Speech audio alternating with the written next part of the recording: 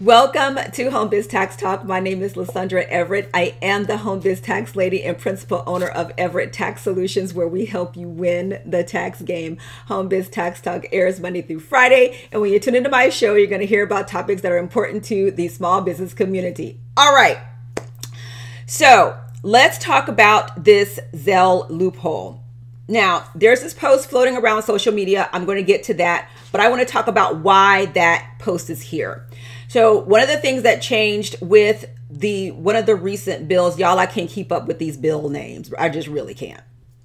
But one of the changes is that payment settlement entities like your PayPal, your Stripe, your credit card settlement entities, they are required to now report transactions totaling more than $600 in a year. Okay. Prior to that, you had to cross both the 200 transactions and $20,000 threshold before there was any reporting requirement. Okay.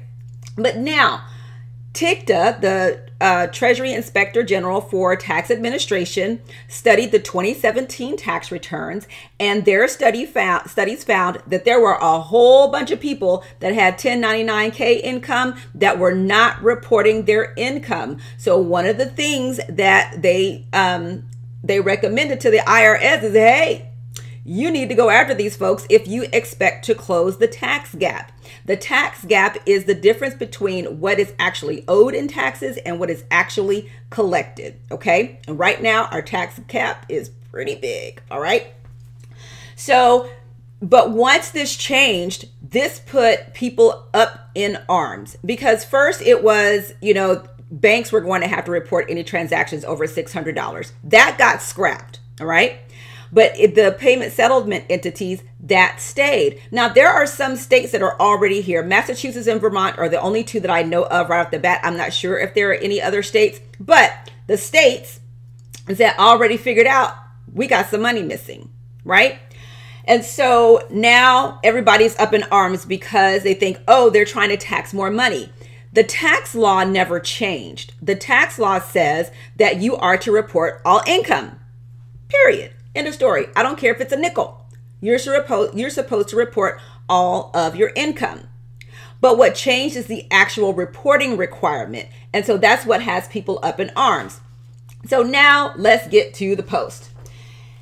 It says, before I get into the loophole, and I saw this on Instagram, y'all. Before I get into the loophole, it's very important to understand that these payment platforms will only send you a 1099-K if you are using a business account. How do you know if you have a business account? Open your Cash App, click on your profile picture. If you have a green building by your name, you have a business account and will be subject to 1099-K reporting. If you do not have a green building by your name, then you have a personal account. It will not be subject to 1099-K. Now, let me stop right there. A lot of the payment settlement entities like PayPal, for instance, have a friends and family that's supposed to be a peer-to-peer transfer. Like, hey, you and I are going out to lunch. You're paying. I'm giving you your half, my half to cover lunch. Okay. That's what these were designed for. But what was happening is people were using these payment settlement entity, the peer-to-peer, that's supposed to be like between friends and family, to conduct business. Okay. But if you read the terms of service of these payment settlement entities, it tells you it is against their terms of service to use the friends and family option to conduct business. Okay. Just letting you know. And when people got caught, these payment entities were holding money. And then people got mad. Okay. So the post goes on. Now, what's the loophole? The loophole is to use Zelle. Why? Zelle is a bank transfer system that doesn't meet the definition of a payment settlement entity. So this means that Zelle will not report your income to the IRS or issue you a 1099-K. Whew. Okay, so I saw this post on Instagram from an influencer in the finance space. The one thing that I have to caution you about for influencers in the finance space, especially when it comes to tax, is that a lot of these folks don't have tax backgrounds. They have not taken one tax test, not even the basic tax course, but they're out here giving you all of this advice. And so when these influencers are out here loud and wrong, and then their audience takes hold and run with it, it's really hard to put the horses back in the barn. Okay, it's just almost impossible.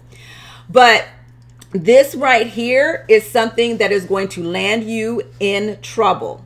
And here's why. If you use Zelle to avoid your income being reported, that is tax evasion. That's it. It's illegal.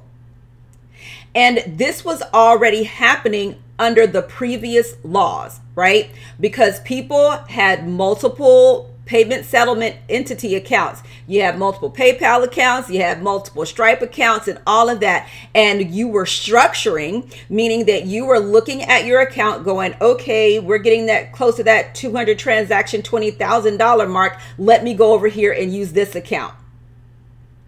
Okay, that is structuring, and that is illegal because you are intentionally structuring your income to avoid reporting requirements. Again, the law says that you are to report all income. So it doesn't matter how you get the money, whether it's cash, PayPal, Zelle, carrier pigeon, whatever, you are supposed to report your income. And then if you do this, you say, okay, well, I'll use Zelle because they're not reporting to the government and you're not reporting the income either. You're breaking the law. And I know it's really, first of all, I get that it's tempting. Because one, we can't stand paying them transaction fees. Can I tell y'all that nobody likes paying these transaction fees? I don't like paying PayPal, Stripe, QuickBooks. I don't like paying none of them. But it's the cost of doing business. I don't like paying taxes either. And I'm the tax person. But you know what I like? I like having my kids have good teachers. And so when you all are saying, hey, we need to raise our teacher salaries, guess what? That comes from tax dollars. I also like to have the fire department show up at my house if my house is on fire. But really, nobody likes to pay taxes. But that's the law. Okay?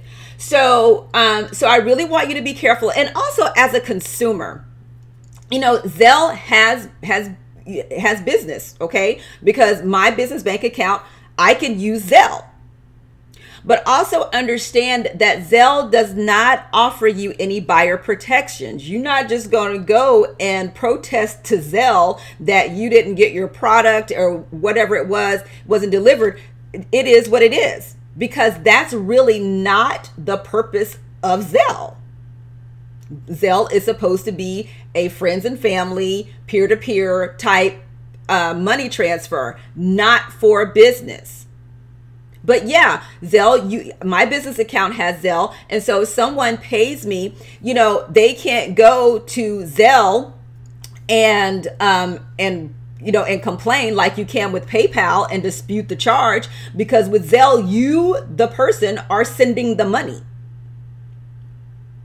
And you're not going to go to Zelle and dispute the charge, because you have to confirm that, yes, this is the person that I'm sending it to, and, you know, that's it. You can't go and reverse that. Just letting you know. So listen, guys, I understand. I understand all, you know, these things out here sound really good.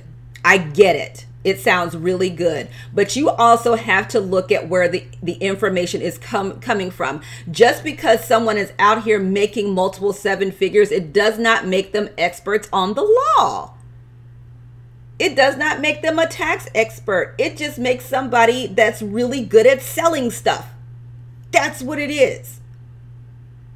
So I am telling you now, there is no Zelle loophole that is legal for you to avoid reporting your income. No. The only thing that you're doing by using Zelle is trying to avoid the 1099-K reporting. If you're doing that and you're not reporting this income, that is tax evasion. That is illegal. Tax avoidance, that's legal. This is tax evasion. Tax avoidance is when you take legal deductions to reduce your taxable income. That's tax avoidance.